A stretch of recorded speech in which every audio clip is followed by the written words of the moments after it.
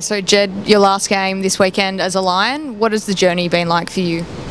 It's been terrific, yeah. So 12 years coming up from a little country town in Victoria, and you come up, when I got here, I came up during a very successful era. So back on the back of 3 premierships, came in first year, finished second to Port Adelaide. So probably thinking this is pretty easy, and here we go, look out. But at the same time, I probably didn't think I was going to get a run with the players we had. And look, 12 years down the track, unfortunately, we haven't had any success. But I've still loved every minute of it. I've loved everything the club's been able to do for me and my family. The people, the big thing about footy clubs is the people you get to meet and the relationships you have and you make, and the friends that you keep, really. So the people that I've met along the journey, they're the people that will obviously stay with me for forever, and I'll be able to have a close friendship with and enjoy their company in times to come. But this club means a lot and did a lot for me, especially as an 18-year-old when you move interstate and you're sort of unsure what's really happening, to really embrace me, take me under their wing, and show me the standards of what it took to play AFL footy. And I've loved every minute of it. 200 games later, and hopefully there's still a few more games in me. Unfortunately, it won't be here, but the opportunity that I've been given so far, it's been you couldn't really ask for much more. And you talked about some of those memories with your teammates. What past teammates are you still really close with, and I guess those friendships that you formed with them? Who are you favourite sort of memories of them? Favourites. Here we go. I don't want to pick out too many. The thing is, it changes every year. The thing about a footy club is that probably up to 5 to 10 players come and go each year. So you're constantly your relationships are ever changing, and you're having to embrace new people. But as I said, the thing is that I've been able to take, probably from every year, I've been able to take away a couple of fantastic friends, and they'll stick with me from my first couple of years when I lived with Timmy Nodding, Shane Johnson, who was our welfare manager back there, Craig Lambert, even Johnny Blakey was my defensive coach. And now to go through the years and to be still really close to those guys, and Murray Davis, who is defensive coach now, and Jade Rawlings, who was my defensive coach a few years ago. But then players I've had, a couple of them were groomsmen at my wedding, Paddy Garner and Cheney Stiller, who played 100 games for the club, but Paddy, not many people would remember. And to go then the more obvious names, Brownie, and I still talk to Vossi and names like that. So the good thing is that the people you meet are what make you, really. They're the reasons that you continue to come back and stay with a footy club, especially over 12 years. That the people that I've been able to meet and the friendships I've been able to make over the 12 years is something that you wake up every morning, come to the footy club, and you're really coming. It's like you're coming home again. So you're leaving home to come home. So it's fantastic to be able to hang out, with 50 of your best mates every day. Is there a particular game that stands out for you, a particular win that was really good, and something that's stayed in your memory?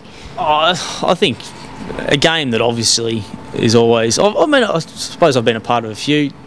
Collingwood 2007, when we won by about 90 something points. Personally, that was probably my best game, so it's probably easier to always think back to that. But then you've got like Geelong a couple of years ago, when Bunji's 200th game, when we kicked the goal after the siren. They're games like that. Winning your final against Carlton, I actually didn't play, and I was sitting in the stands injured. But they're the memories and the thing that you, in terms of games, that you take away. Even though I wasn't part of the game, I was still part of the club, and you come in after the game and everyone was on such a high, and to play finals footy, we're here to play finals footy, win premierships. So they're the memories. Winning, we finished second in my first year, and I sort of didn't really know what it probably meant back then, and probably took a lot for granted, thinking that this is just what happened. Since that day, we've only played 2 finals games since. So it's important that, especially with this club and how many young kids we've got, is that we cherish our wins and we start learning how to win, and the feeling that you get when you do win, because it's important that these kids learn that, and that we can't we can't accept losing. It's important that we go out there and win games of footy, because where this club's meant to be, and it's where fans and members expect this club. We expect this club to be winning, and it's important that we get back there soon. And what's next for yourself and your family? I know you still feel like you've got some of your best football left. What are you planning on doing next? Planning on having a couple of weeks off, that's for sure. But yeah, we don't know yet. Yeah, sort of. We've probably tried to just get to the end of the year now. We probably learnt of my fate, I guess, if you want to say it that way. But learnt that my time at this club had probably come to an end about a month ago. So we'd sort of we've been planning a little bit. We knew we were always going to move, probably come a couple of years earlier than we thought. But as you said, I feel like I've still got some really good footy. I feel like I'm 29. I've been able to play some good footy and good consistent footy over the 12 years, and my body's been really reliable for the past 6-7 years. Played good consistent footy, and I don't see why that should change now. I feel like I've still got some really good years left, and that's not only as a player on the field, it's also just through experience and leadership that I can bring to a footy club. But it's also through, I've got a real passion for coaching, so it might be a transition where I can play for 1 or 2 years and then transition into coaching at the club wherever I go. So that's the option as well. But yeah, hopefully I still get another chance to play footy at the top level. I feel like I can. I feel like my body's up to it. I feel like I've still got the passion to play. I feel like I still love coming in and training every day. Pre-seasons are grueling, but I've done 6-7 in a row now, so it's important. It's always important that you're able to do pre-season and your body's in good shape, and hopefully I can bring that to whatever club I go to next. And I know you're a fan favourite. Did you have a message that you wanted to give to Lions supporters? Oh yeah, just to thank the supporters, the members, the fans, Queensland, Melbourne with our Fitzroy connections that have supported me over the time. It obviously means a hell of a lot to me, that the support I've been given, and my family as well. But also is that it's important to keep faith in the club. The club is going in the right direction.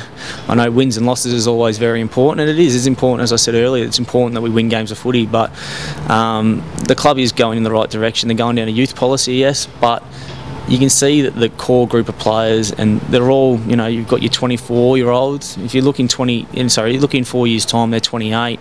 Your 19-year-olds, your Harris Andrews, your Liam Dawsons, Jono Freemans, those players are going to be, 22, 23. They're all going to be in the prime of their careers. So the core group of players they've got here now is right. It's just important that the club and it's important that the fans and the members realise that, and they stay with us, because the club will have success not too far away. It won't be next year, I don't think, but it's not too far away, and it's important that there's no better feeling than winning and having success when you've come from the bottom. So it's hard to stay at the tops, and so you've got to come from down sometimes, and this club's going to have to come from the bottom up, but it will make success ever so sweet if you come from the bottom and you do the hard work to get to the top. Well, your passion has been wonderful here at the Lions. All the best for the future, Jed. Thank you. Cheers, guys.